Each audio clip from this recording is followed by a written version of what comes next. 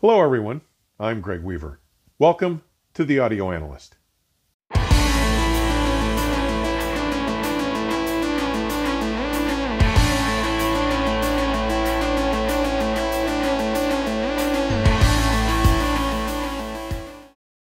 I've enjoyed presenting my overwhelmingly positive experiences with Fosi Audio and their absurdly affordable and overachieving products, commencing with my 3-episode examination of the Fosi Audio balanced V3 monoblock amplifiers. In episodes 199, 206, and 209, I progressively start with the examination of the stock models, moving on to the significant improvements accomplished by replacing their stock Texas Instruments E250 semiconductor dual OpAmps with a pair of the SparkoS Labs SS3602 discrete devices. Next came episode 245, recounting my time listening to their stock $89 Q6 DAC. Once again, after finding the stock unit to be something above average, I went on to uncover the remarkable sonics that were unleashed after swapping out its single stock Texas Instruments LME 49720NA semiconductor with one of the SparkoS Labs SS3602 discrete packages. Today we are going to take a dive into the $200 Fosi Audio ZP3 balanced preamplifier, yet another well-built and overachieving device as shipped right from the box. It ships with a narrow, thin plastic remote that is built for use across several of their products, which explains why not all of the buttons apply to controlling the ZP3. I personally find the ZP3 design to be both easy on the eye and remarkably functional. Its connectivity options include 2 sets of single-ended RCA inputs and a third XLR input, as well as 1 set each of XLR and single-ended RCA output jacks on its rear panel. That rear panel also includes a pair of 12-volt trigger jacks, a single RCA subwoofer output jack, and its rocker power switch and IEC C5 AC cord socket.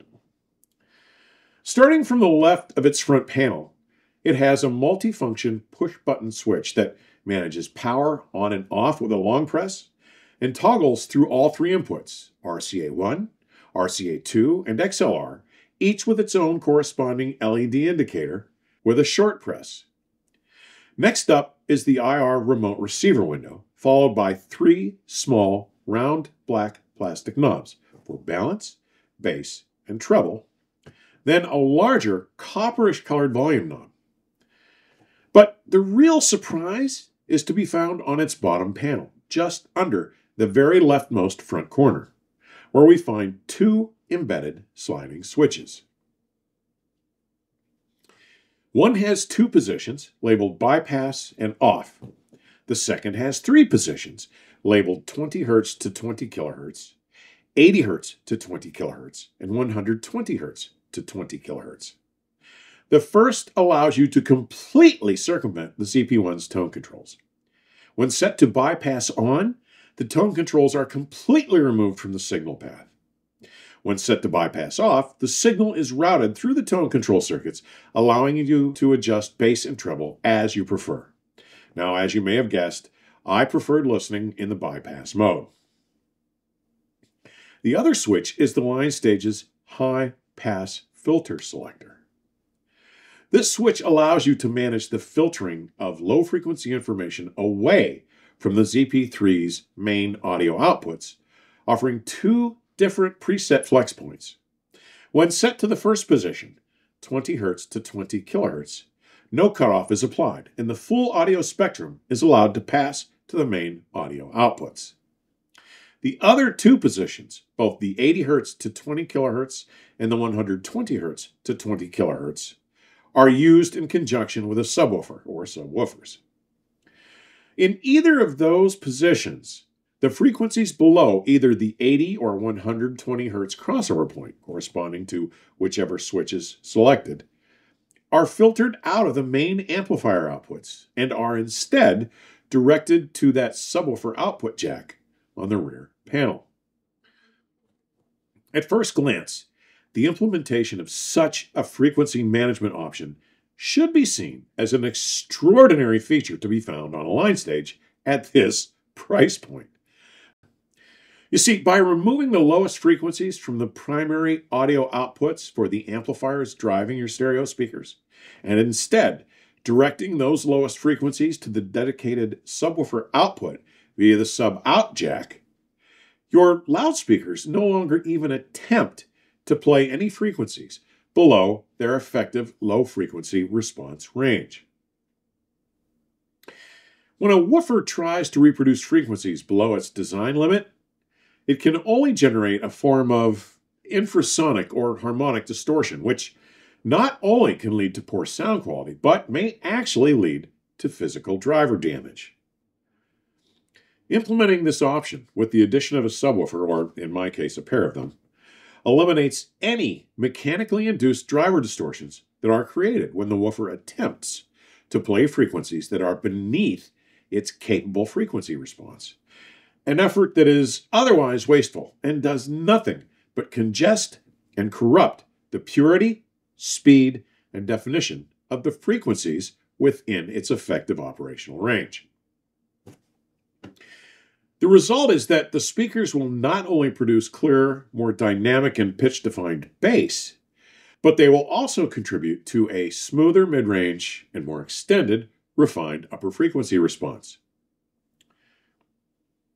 My reason for being somewhat underwhelmed with this option as presented by the ZP3 is based only on the choices I see as unreasonably and ineffectually high crossover points.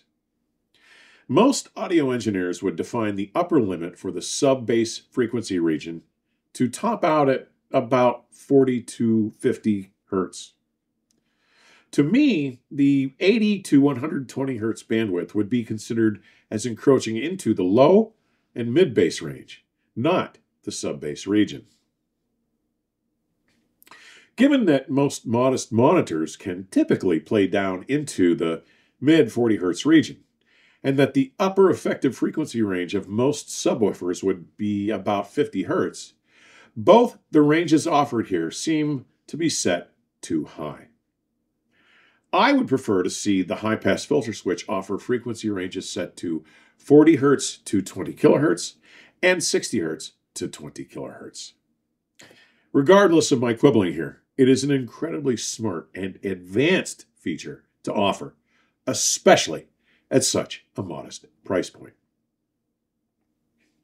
Another issue I have with the Fosi Audio ZP3 is that its volume knob on the front uses a microprocessor-controlled rotary encoder that does not have any synchronization to the remote's signal. As such, while the remote control allows you to change the volume electronically, it doesn't physically turn the knob to show you where the volume is currently set. As such, if you use the remote to change volume, you cannot rely on the volume knob's physical position to indicate its actual volume level setting. Right from the box, I installed the stock ZP3 in my second space system. My listening evaluations were primarily sourced from Roon to stream files from my NAS or Qobuz using my WIM Pro Plus, driving the upgraded Fosi Audio Q6 DAC from its coaxial output. My upgraded Fosi Audio V3 amplifiers powered the Acora MRB1 monitors, and the ZP3's sub-output, using a Y adapter, sent its signal on to my pair of absurdly affordable powered subwoofers, each with their own amplification, gain, and crossover frequency adjustment. So, how does it sound? Relatively speaking, the stock ZP3 preamp delivers an engaging and convincingly good performance, offering remarkably quiet, noise-free performance, allowing it to provide an impressive degree of clarity and detail, expressed with surprisingly refined resolution and transparency to the source. It was remarkably well-balanced tonally, with good sound staging and layering, presenting an ease of flow and an expressive dynamism that was surprisingly convincing. Overall, its spatial presentation is quite faithful especially left to right, if a little shallow front to back, and less specific in describing vertical sizing and toward the rear corners of the soundstage. Images are well represented with good location and sizing cues.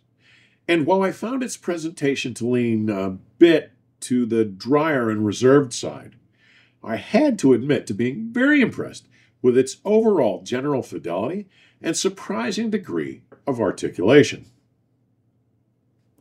Throw in all its features, its solid build quality and judicious pricing, and this preamp represents a level of performance that screams over accomplishment and remarkable value.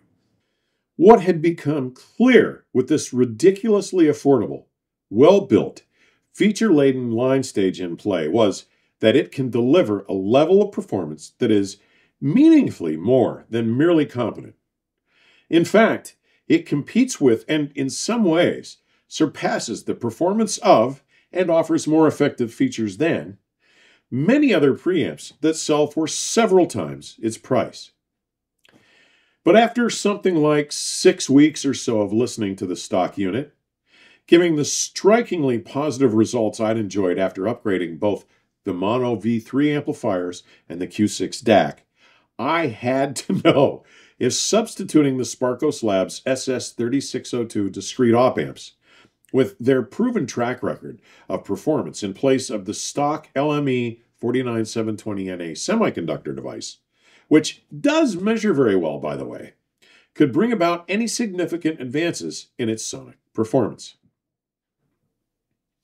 Now, to be perfectly clear here, I cannot recommend that beginners try to do the OpAmp swap on their own, unless you have some solid bench experience. Disassembly and upgrading the ZP3 is well beyond a beginner-level project like the Q6 DAC, and it is considerably more challenging than even the intermediate skills needed to successfully upgrade the V3 mono amps. I suggest that if you want to explore the upgrade path with the ZP3, that you seek the efforts of a local technician or service center to do the work for you.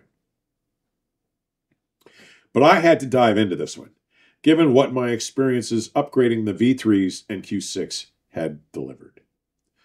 To access the dip-socketed TI LME 49720NA semiconductor op-amps, I had to remove the cosmetic side panel covers and then unscrew and remove those side panels. Next came the removal of the front panel knobs and their threaded shaft nuts, followed by the removal of the rear panel inputs, outputs, and AC connection. Finally, after removing a number of screws to release the standoffs holding the main board in place, I was able to slide it out of the chassis far enough to access the dip sockets. Pulling the stock TI semiconductor op-amps and subsequently installing the pair of SparkoS Labs discrete op-amps took a matter of seconds. Now, at this point, I want to acknowledge that Andrew Sparks, the engineer and owner of the Colorado-based SparkoS Labs, has been instrumental in supporting my efforts here on the channel and has graciously provided the SS3602 devices used in both the Q6 and this ZP3 upgrade. Once the new SparkoS Labs dual discrete devices were installed, it was time to reassemble the ZP3's chassis and give it a listen. From the moment I fired it up, its enhanced level of performance completely surpassed my expectations, and it only managed to get slightly better over the first 20 or so odd hours of play. While I can't say that I noticed any particular improvement in areas like resolution or transparency, there were also no setbacks to observe in those attributes either. But the gains made in the assortment of the more colorful, dynamic, and spatial characteristics, qualities that really help breathe life into the music, like the overall tonal richness, low-frequency pitch definition, instrumental bloom and body, soundstage layering, the reconstruction of a more corporal, complete, and authentic sense of the space and air of the acoustic environment, were downright transformative. Bass performance had taken a serious uptick and was clearer, tighter, and portrayed with more definition, conveying more authority and body. Dynamic expression acquired new range, with both a more authentic sense of scaling and more refined microdynamic nuance. Tone color was more vibrant, richer, and was displaying more replete textures. And the remarkable enhancements in the way it presented the space of a recording, its soundstage width and depth, and instrumental layering, and image shapes, sizes, and locations were simply astonishing.